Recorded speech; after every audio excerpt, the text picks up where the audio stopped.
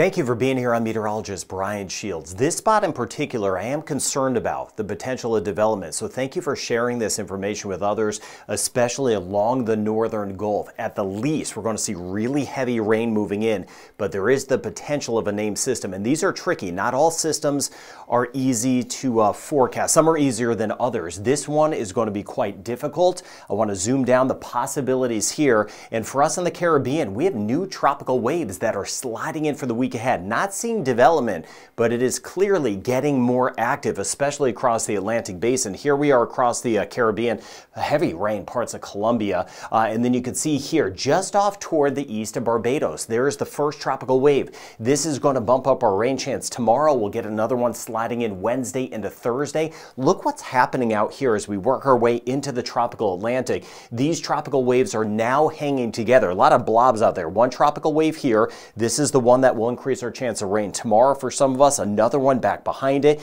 and then more tropical waves to watch. Right now, I'm not seeing any development out of these, but no doubt it is getting more active out there. So as these start to head in, I'll be watching out for the chance of some flooding, and I'll be monitoring for the chance of some development. Not seeing big signs of that out in the tropical Atlantic right now, but this here is the European model, and it is showing increased development, at least the chance of some increased development. Watching near the southeast U.S. and the northern Gulf. It's running at about a 30% chance of this area developing. As I mentioned, it's going to be tricky. The American model and the European model is not showing a lot of development out of this area, while the ICON model, which I'll show you, is showing a lot of development. So they're very split.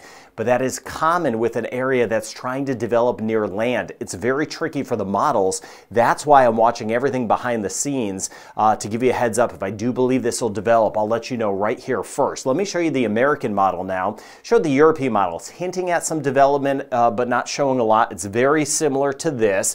The fronts are up to the north, but what's going to happen is high pressure builds in temporarily. That could allow this area just to kind of sit out in the northern Gulf for a few days. If that happens, it'll feed off the very warm water, which I'll show you, and I'll show you the wind shear as well, and it could develop. But for the most part, the American model and the European model saying, hey, yes, this is going to be a big rainmaker. The fronts will be up to the north. It'll be a big rainmaker, but not a lot of development because it is going to be developing so close to land. It may not have enough time to feed off of the warm water temperatures. You see here, this is by Wednesday. Still watching out for an area of rain, and then Wednesday into Thursday, this is going to shift further back into parts of the northern Gulf, but not showing big signs of development. But it really has my attention.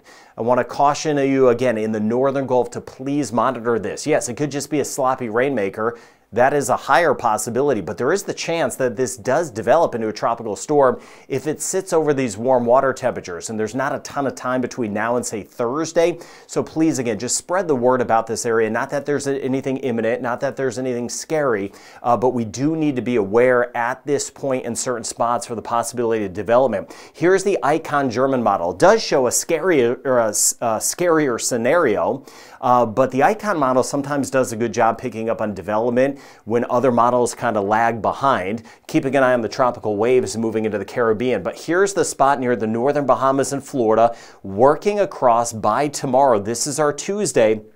Big sloppy rainmaker. Now, today into tomorrow, if I see this starting to develop, that is telling me that the ICON model is correct. If over the next 24 hours there's not a lot of development, it's probably just going to be a sloppy rainmaker. So the next 24 hours are key for what will happen. The ICON model saying this will start to develop over the next 24 hours, and then by Wednesday quickly developing into a tropical depression or tropical storm in the northern Gulf. Yes, this is a scarier scenario, having a quick named system, but nothing's quick if you watch this channel. I'm giving you the heads up that this is a possibility, right?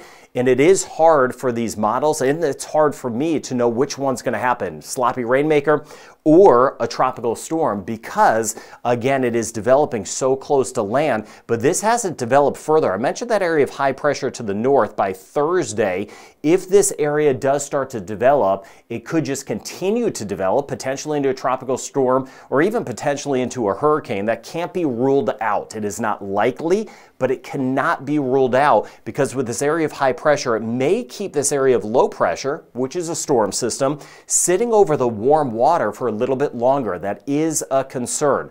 Yes, I don't know which one is going to happen at this point, but as I mentioned, over the next 24 hours, nonstop behind the scenes, I'm watching. If I see any signs of development just over the next 24 hours, this scenario would be more likely. When I join you on the next video, if there's not signs of development, it would be more likely that this would just be a sloppy rainmaker. So what I'm letting you know is over the next 24 hours, I'm watching it. I'll have a very good handle on this, no doubt by tomorrow, but nonstop keeping an eye on this. And here's the concern I have is that if this area is able to just kind of work its way over the water, that water is so very warm. We're looking at right around 90 degrees right in this pocket here. So that adds the fuel to these systems. These systems need to feed off of warm water, but it's not just what's happening at the surface. I'm watching what's happening above our heads. And another concern is there's not a lot of wind shear. So if this area sits over the warm water, the wind shear, for example, would be this deeper red shading we're seeing here. Here's Jamaica, just south of Jamaica. Those are winds above our heads that can knock off a developing system. And the showers and storms build up. A lot of wind shear up there is a good thing, kind of knocks them off, prevents them from developing further. But over here, by the time we get into Thursday and Friday in the northern Gulf, there's not substantial wind shear. So another reason that this area may develop as we work our way toward the middle and end of the week. But at the least, what I do know is that this is going to be a pretty big rainmaker, right? For parts of the northern Gulf, you get back toward New Orleans. We'll keep an eye on Baton Rouge, New Iberia, and then swinging back toward our friends in Mississippi, Alabama, Panhandle of Florida, where we're going to get some totals, 4, 5, 6 inches of rain. This is obviously a spot we could handle some rain for the most part, but these could be very substantial totals as we go through the end of the week, depending on what develops or doesn't develop. But the next 24 hours, that'll be critical. So again, thank you for your patience. I know this time of year there's a lot going on, and you know I'm doing my best to try to sort through it. Dexter is the next name on the list. We had Andrea, Barry, Chantal. Chantal formed in kind of a similar area, similar scenario. Dexter is the next name up. So if this area does get a name later this week, it would be Dexter. Now here's the spot we're watching up here. With that does add a little instability back toward parts of Cuba, Jamaica. We're going to be looking at some scattered areas of storms. In the new tropical wave is getting very active, as I mentioned, in the tropical Atlantic, will start to work in. So let me get into our Tuesday. This is tomorrow. Spotty showers, no signs of development, but spotty showers in the Eastern Caribbean. But look at the central and western sections of Cuba. Very heavy rain and thunderstorms. Sloppy mess to the north, back through the Keys and to the north. Tail end of it, though, we could get some stronger storms. A little extra instability, lift in the atmosphere. Storms like to build up. That could give us a better chance of some thunderstorms in through here. Then by Wednesday, you could see a better chance of rain moving into parts of Anguilla, Antigua, Barbuda, St. Kitts and Nevis, Puerto Rico, right down through Dominica, St. Lucia with another tropical wave. Trinidad, I'm going to keep an eye on how much of this rain from Guyana will be working in later this week. We'll monitor that flood threat together, and then obviously watching this area that is sitting up to the north. So it is going to get more active as the week goes on for us across especially the Eastern Caribbean. Now this is the spot we're monitoring. To the north are some fronts sweeping by. New Brunswick will get some showers, Newfoundland later today, but a severe weather threat possible. New England, Mid-Atlantic, a couple of those storms could be quite strong. In parts of Canada, it's been very active from west all the way to the east. Alberta yesterday, we had some severe weather, even some hail. And then this here, watching a flood threat, Mexico, we're going to continue with some of that rain just kind of building in. This here is by tomorrow, and you see by tomorrow, this is the spot trying to shift back toward the northern Gulf. North of it, some heavier rain possible. The Mid-Atlantic and then swinging back toward the Midwest, even some isolated severe storms. Watching out for this area, moving by parts of Quebec and Ontario. But this is that surge of rain that we're going to see right through Mexico. But look how it builds to the north. So we'll be watching this area, no doubt, but watching out for several fronts.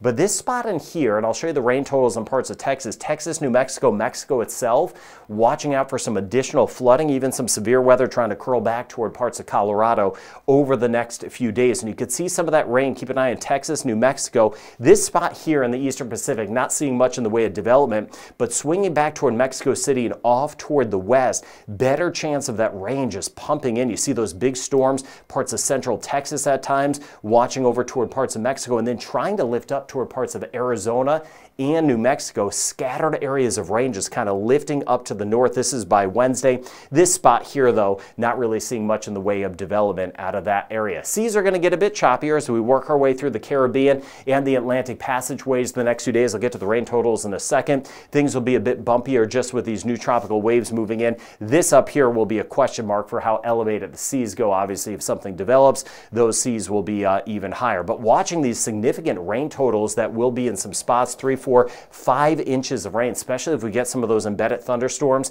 Hit or miss, parts of Jamaica could have a spot getting 50 plus millimeters of rain, while others just staying on the dry side. Scattered storms, Cuba, hit or miss, Haiti, the DR, Puerto Rico. But later in the week, it is going to start to build back in. So St. Martin, St. Barts, St. Croix, St. Thomas, we could get some spots over 50 millimeters of rain mid to late week as we watch these new tropical waves moving in. Trinidad, I'll see how much rain kind of lifts in. For the most part, Dominica South, some spots could get around 25 millimeters of rain the next few days. But Guyana and Suriname, as I mentioned yesterday, flood threat higher. Inland sections of Venezuela had been monitoring the flooding, as I showed you earlier, in Colombia, and still some heftier totals. Panama, Costa Rica, southern Nicaragua, but rain chance backing off some. Belize, just a spotty shower or two. Same thing in Honduras, but this is where the really heavy stuff will be. Some spots upwards of 150 millimeters of rain just feeding up to the north. And you see these spots again in parts of Texas and in parts of New Mexico that could be over 2, 3 inches of rain, maybe 4, 5 inches in some spots.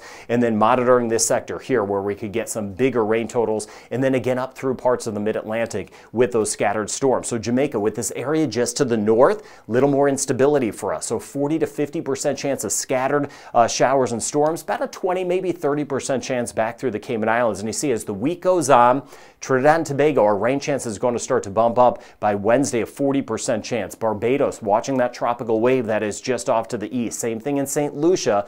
Not as much today, but we start to see that rain chance gradually building. Grenada, as we go throughout the week. St. Vincent the Grenadines, watching out for that chance of scattered showers as that week goes on. Just a 20% chance today in Martinique, but we're up to a 40% chance on Wednesday, a 50% chance by Wednesday in Dominica. May even have to bump up these rain chances depending on how these tropical waves hang together. Guadeloupe, 50% chance by the time we get into Wednesday. Rain chance will gradually start to tick up as the week goes on. Antigua, Barbuda, St. Kitts and Nevis, and Montserrat. Some of us really need to get some of the rain. You see in Anguilla, we could be up to about a 50% chance. Same thing in St. Barts by Wednesday, bumping up as well. St. Martin, Saba, and Statia. And just an isolated storm today in Puerto Rico, but as the week goes on, we'll get a better chance. And by Wednesday, could see some scattered showers, U.S. and British Virgin Islands. 60% chance across the Bahamas. That is split, though. Again, northern Bahamas with this area that's trying to develop. We have a better chance of rain. Freeport, New Providence, Turks and Caicos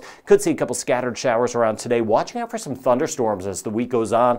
Back across the DR, 20 to 30% chance of a pop-up storm back through Haiti. Belize, though, our rain chance not super high, just about a 30% chance. Aruba, Curacao, and Bonaire, rain chance stays kind of limited, holding at a 20% chance. With that said, later this week, we'll see how those tropical waves do as they start to move in. But Guyana, that flood threat will be on the higher side the next few days, and that does include Suriname. And this is some of the rain. I'll be seeing how close it gets to Trinidad as our week builds in. Scattered thunderstorms right back through Cuba, 50 to 60% chance down some Costa Rica and Panama, 50 to 60% chance in Nicaragua, and about a 40% chance of some scattered showers back through Honduras, 30 to 40% chance Guatemala and El Salvador. And then you see right across Mexico City, monitoring those areas of flooding. We've had some big flooding around the last few days. Meanwhile, over toward Merida, Campeche, Cancun, Cozumel, rain chance staying on the low side. Northern Colombia, 40% chance, 50 to 60% chance in northern Venezuela, and an isolated shower possible as we work our way back through Bermuda. So development a little bit more likely, again, pulling back into the northern and eastern Gulf, where something could try to develop the next 2 days. The next 24 hours will be critical. I'll be watching that, those very warm water temperatures, the low wind shear, watching all of those environmental ingredients, and those new tropical waves to watch moving into the Caribbean throughout the week. So we have a busy week ahead. Again, thank you for sharing this information. Have a good start to your week.